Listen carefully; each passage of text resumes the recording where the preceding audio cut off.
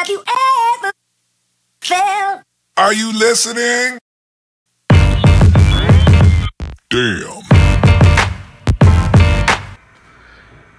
Greetings, friends. Cheech here from Fly Fish Food, and I'm back at the vise. I've been filling up a blue-winged olive box, a Batis box for next spring, just because I lost my Mayfly box, but it's spurred a little bit of creativity, and I guess I'll share. One of the most popular cripple patterns in our box is the Fripple from Curtis, and if you haven't checked that fly out, you need to, because it's super effective. But just like any of Curtis's flies, I've got to tie something that will try to fish along with it or outfish it. And so this is my submission to the Cripple world. It uses a fairly unique body style. It's just thread body. It kind of looks like a quill. It's kind of a cool little technique, and pretty simple tie actually. This is the Fulling Mill dry fly hook. It's barbless, pretty awesome. And one of the keys to this pattern is using the UTC 70 thread, because it really lays down smoothly, and you need a smooth thread for this. So before I get started, I'm going to kind of stroke the thread a little bit to flatten it out a little bit, and just get that started so it lays down really flat on the hook. So this pattern, well, I guess any cripple pattern kind of represents a fully hatched mayfly. It's an adult mayfly. And with blue-winged olives, one time on the river, Curtis and I were sitting there watching them hatch, and a lot of them would crawl out of their nymphal shuck, and then they would just die. They're not in the shuck at all, so they're not emergers. They're fully emerged, and they die. And what happens is when they die, the blood can't pump to their wings, and their tails can't stiffen up, so they can never fly away. And the fish really key in on those really crumpled up wings and tails and everything. So the way Curtis achieves that is he used medallion sheeting, and he singed the edges, and it's a really cool pattern. And I'm just going to use yarn to simulate those bunched up wings.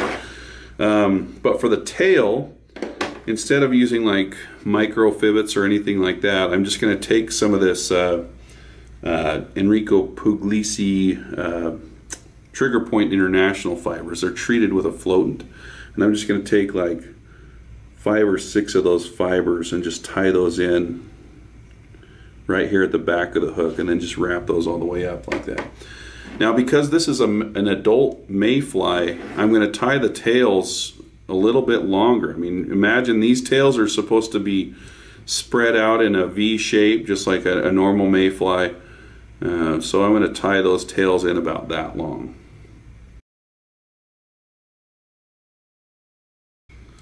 So there we go.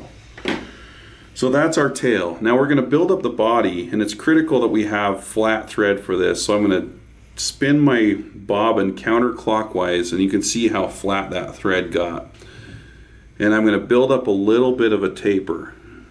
So I'm going to wrap almost all the way to the back, and then back up. And now I'm going to untwist my thread again, and I'm going to wrap this all the way to the back with pretty loose turns. So you can see I have a pretty decent taper built up here. Now, to create the rib on this mayfly, I'm going to just use a brown marker. This is the Delta Brown from Chartpak. And I'm going to color down about 1.5 to 2 inches, and then I'm just going to take that and wrap. That got a little bit too wide, so I'm going to twist that up a little bit, and I'm going to wrap that forward. Now I'm getting a little bit too thin, so I'm going to unwind it and just wrap that forward. So that's our body for the Batis. It kind of looks like a biot or a quill or something like that, but super simple. And you don't have to use dark brown. You can use black, you can use gray, you can use whatever color you want for that.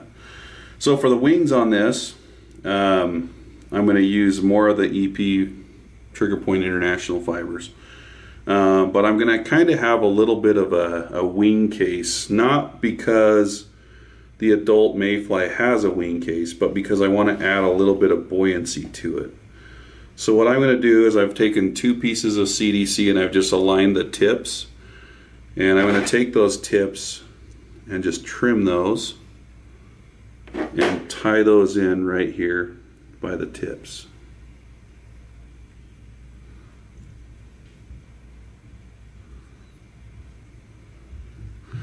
So we've got those tied in, and then for the wings on this, I've got about that much EP Trigger Point International fiber, and I'm just going to figure 8 those in. When you figure 8 those in, you kind of want to use loose wraps at first until you get them seated. So I kind of did that fast. The easiest way to do that is to do like 2 loose wraps, then take this end and pull it toward you, and then wrap crisscross applesauce, and then you figure 8 through them a little bit with a little bit more snug wraps, and then you've got a nicely tied in wing. You see that doesn't add hardly any bulk. Now I'm going to take some brown olive superfine dub from Hare's Ear, just enough to dirty the thread. So that's all the dubbing we have on the thread. And I'm going to figure 8 in between those wings. And I like to not trim the wings until I've wrapped the dubbing through the middle of it, because it makes it easier to grab onto the wings and pull them out of the way. Okay. So I'm going to end up with my thread right here in the front of the fly. You can see that's kind of a little bit of a bulky thorax. That's totally fine. And now what I'm going to do is I'm just going to pull that CDC over and tie that in right behind the eye, and then lift it up, and that's where I'm going to put my whip finish.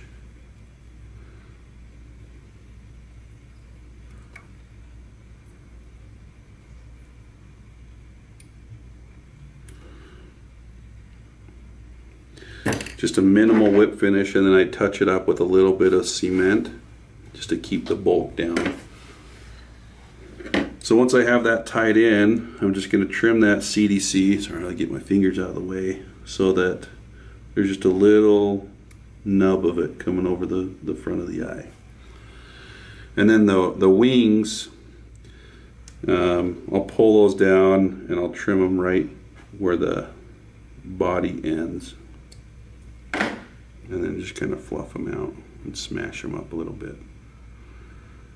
So this isn't a spinner pattern, it's a cripple. But as you can see, that just kind of lays flat in the water, has a nice slim profile, and that's the profile those fish are looking for. And the cool thing about this Trigger Point International fiber is it is treated with a floatant, so it's natural, or it's buoyant. And then it has, they've blended up a bunch of different colors. This is the dark dun color. So they blended up a bunch of colors, so it's not just all one color. It kind of looks like a mottled wing with a little bit of veins going through it. But anyway, this is the Mill Spec Cripple, and it's much better than the stupid Fripple pattern.